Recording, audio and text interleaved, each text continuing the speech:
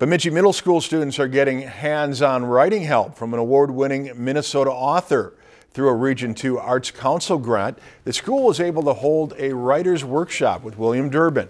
The school was also able to host Durbin at the Beltrami County History Center on Wednesday night, where he talked about his young adult historical fiction books and other works. Many of his stories are inspired by real people throughout northern Minnesota's history.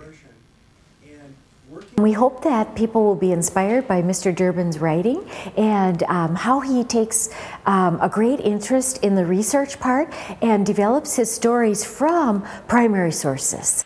Lake of the Woods High School and Red Lake Middle School were also awarded grants through the Region 2 Arts Council in November. If you've enjoyed this segment of Lakeland News, please consider making a tax-deductible contribution to Lakeland Public Television.